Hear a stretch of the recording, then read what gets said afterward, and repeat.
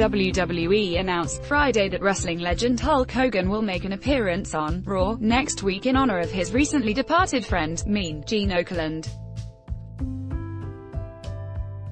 Hogan will return to WWE on Monday in tribute to his brother, less than a week after the famed wrestling announcer died at age 76, the company said on their website.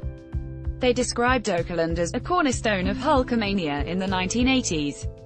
Click here to get the Fox News app. Okerlund rose to prominence, interviewing stars including Hogan, among others.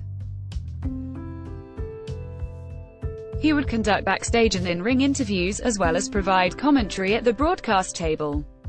Following word of his death, Hogan took to Twitter, saying Okerlund was the best partner I ever had. Mean Gene Okerlund dead at 76. WWE announces, "We never rehearsed or did anything scripted from a writer," the tweet said.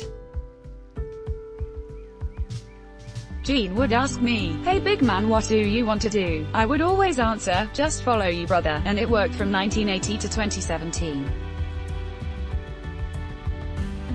"Rip my brother HH." The announcement also included a video that showed Okerlund and Hogan training in anticipation of an unusual tag team match in the 1980s. Fox News' Ryan Gaidos contributed to this report.